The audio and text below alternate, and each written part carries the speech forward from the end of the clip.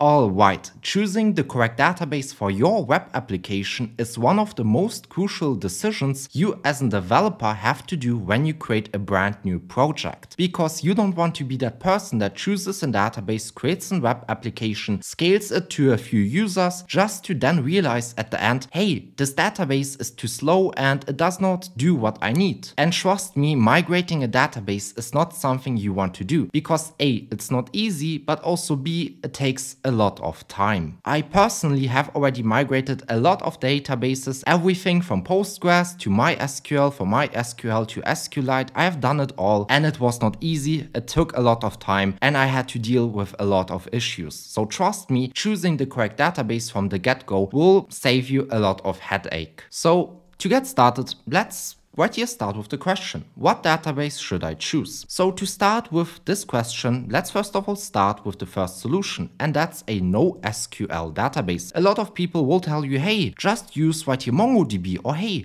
just use Firestore. All of these solutions are NoSQL databases, which means they are non-relational, and I think this is a bad recommendation. In my opinion, most of the data which you have is always relational. As an example, I have created a lot of tutorials on the internet, and you'll see in all of these tutorials, all of the data which I used was always relational. This means, as an example, I had a user table, I had a subscription table, and these two tables were related to each other because a user had either one subscription or the user had multiple subscriptions, so either a one-to-one relationship or a one-to-many relationship. So what I want to say with that is that almost all data with which you deal on a day-to-day basis will be relational. This also means, in my opinion right here, a NoSQL database is not a good solution for a primary database. Your primary database should always be an SQL, or in other words, a relational database, and a NoSQL database should be something which can coexist, which you can use with your primary database. Does that mean now that NoSQL is bad and that you shouldn't use it, that we should throw it out of the window?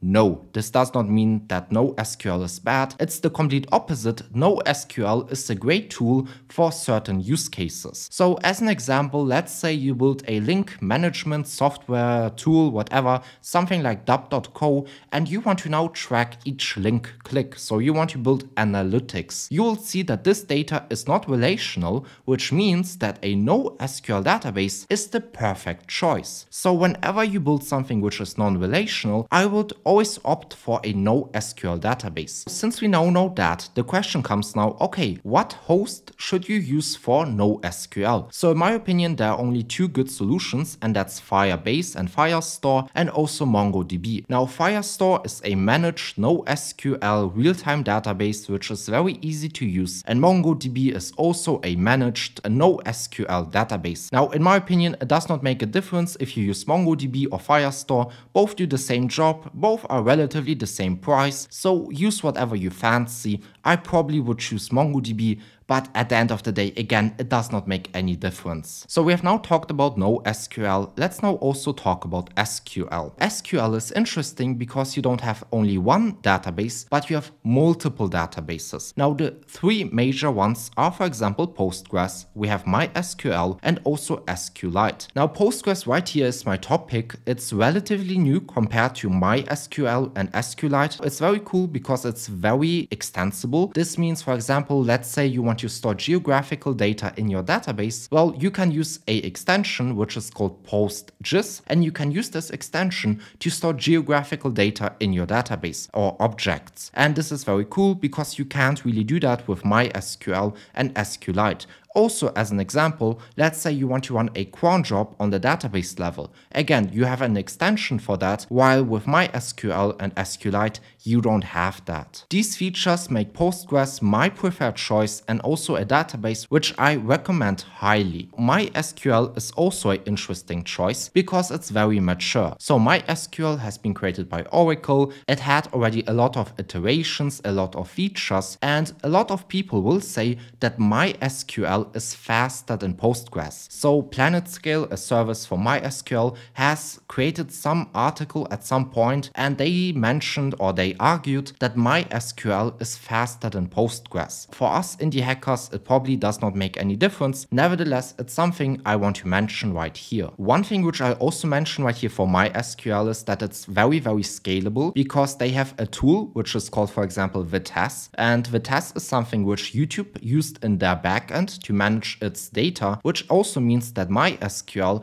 is a great solution for scalability. This means if you have a huge application, like for example, let's say Twitch or YouTube with a lot of data, then MySQL combined with Vitess will help you a lot. And then the last database which we have is SQLite. Let's also talk about that. SQLite, in my opinion, is like the smaller brother sister to Postgres and MySQL. This isn't a bad thing. That's actually quite a good thing because SQLite is very, very lightweight, which also means it's very easy to run on your local machine. So I love SQLite for prototyping. It makes everything very, very fast and very, very easy. Now, I know that some companies also use SQLite for production, but I personally wouldn't recommend it for large-scale applications because once you start to gain a few million users inside of your application, you will see that the performance of SQLite will degrade, and that's not what you want. But what I'll also mention right here is if you want to build, for example, a multi-tenant application where each tenant gets its own database, then SQLite is again an excellent choice. And now if I would have to rank these databases, I would say Postgres is my favorite one, MySQL is my second favorite one, and SQLite, yeah, I wouldn't really use it for a production use case, but for prototyping, it's very cool. And since we now know all of that, let's now also talk about database hosting. So let's start with right here, Postgres. For Postgres, I recommend two solutions. That's either Supabase or Neon. Supabase is just your standard Postgres host, which is managed. It's very easy to use, it's relatively cheap, and that's also what I use for my website janmarshall.com. Neon, on the other hand, is more of a fancy database. It's a serverless database, which means it can scale to 0, and it can also again spin up whenever you have traffic on your website. And with Neon, also the cool thing is that the compute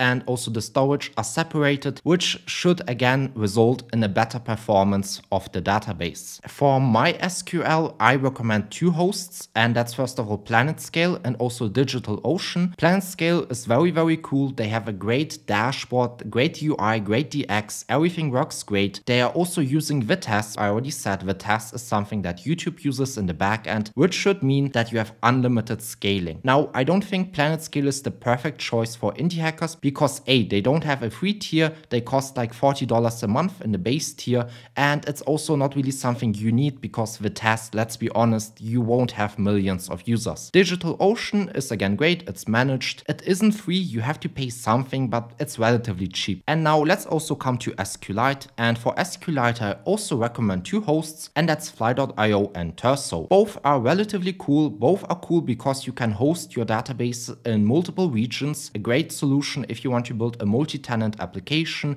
with, for example, one database per tenant. From what I also remember, Terso is hosted on Fly.io, which also means whenever Fly.io goes down, Terso will also go down. So yeah, that's all. All of these solutions right here are managed. Again, I always recommend to use a managed solution. I wouldn't manage my database by myself. It's not very easy, and if you're a solo developer, it isn't fun. And yes, everyone, I hope you enjoyed this video. I hope you liked. I hope you subscribed. I hope you consider becoming a channel member, and I hope I can see you on the next video. So now, enjoy your day and bye!